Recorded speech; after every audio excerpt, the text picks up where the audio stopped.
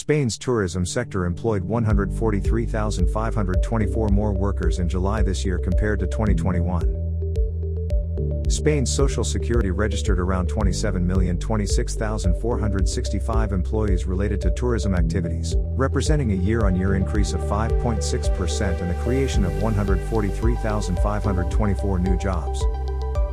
According to data from Turespana, the national tourism body of Spain, July continues to be the fourth month in which the number of affiliates is exceeded compared to the same period of 2019 when Social Security recorded 2,617,860 affiliates, SchengenVisaInfo.com reports.